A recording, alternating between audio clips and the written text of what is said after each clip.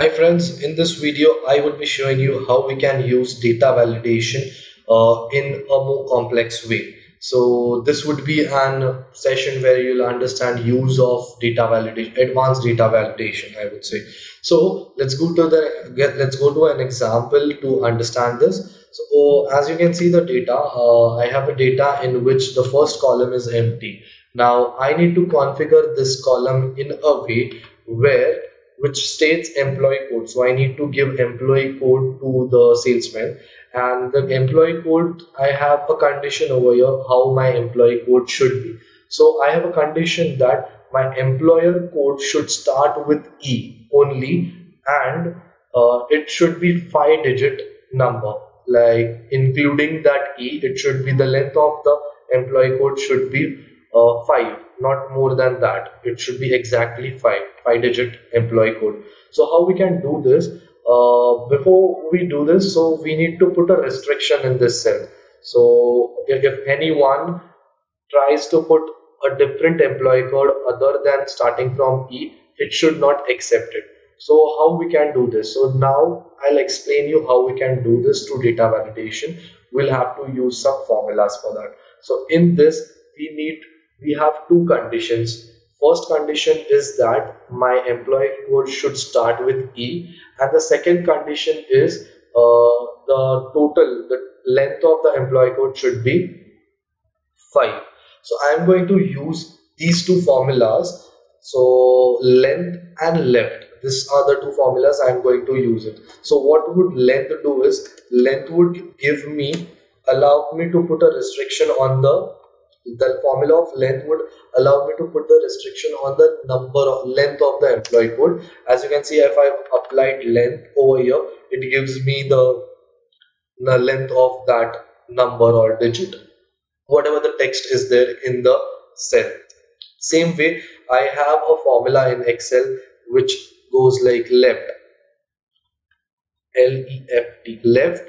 This helps me to read any of the number in the cell which counts from left. So I have selected this cell, and if I give a, so I've the first syntax is text, and then I need to select the number of character. So from left it will read the number of characters. So I want 1, if I put, so it should give me 6. So this is giving me 6. So these are the formula which I'll use in data validation to configure this.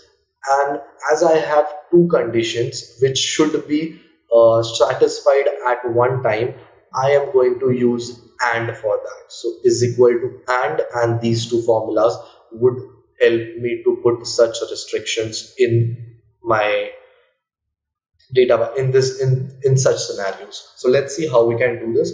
So the first thing is we need to select the range.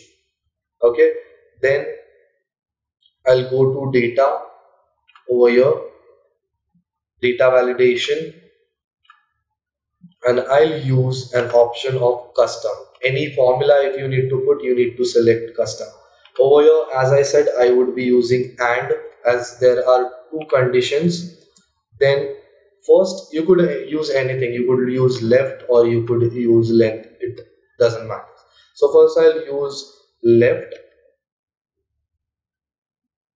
I'll open the bracket left, as this cell should first character should be equal to E, as I want my employee code to start with E, comma, the next would be length, and the length of this text in that cell should be equal to 5. So I am putting equal to means it would not allow less than or more than, it would allow only exact 5-digit number, and then I'll have to close the bracket and click OK.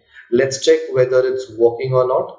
So I'll just try to put a code E1234. This is a 5-digit number including E, as I said. So this is accepting. Let's try to put 1 2 3 4 5. This should not accept.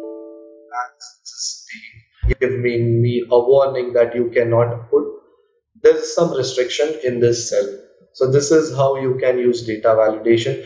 If I put any other letter and I put 1, 2, 3, 4, this would accepted. So both my conditions are being satisfied with the following formula that we use. So this is how you can use data validation in a complex way. So I hope this video would help you guys. Thank you.